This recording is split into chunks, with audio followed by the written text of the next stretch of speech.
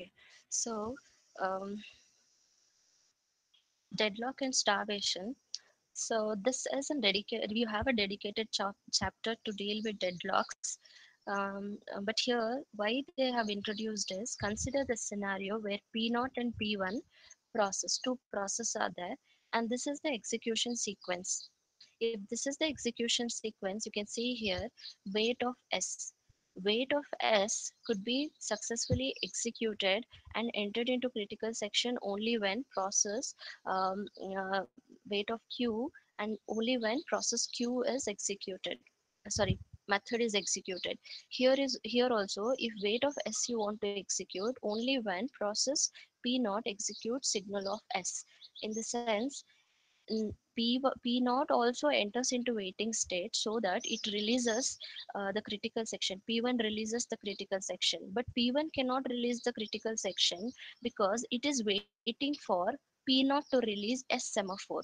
So both P naught and P1 will be waiting so that other releases the critical section, but none of them will release because both are waiting for other process to release the semaphore or the critical section. So when both are waiting, that waiting will last for a longer time, resulting for a state called as deadlock.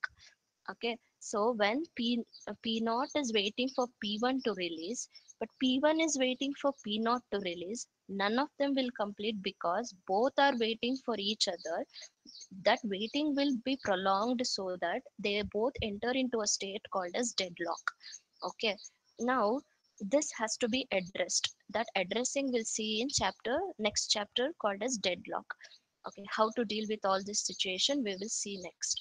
What is starvation is like this both the process are not executing their critical sections, right? So they have an infinite blocking. So that infinite blocking ends up in the starvation state.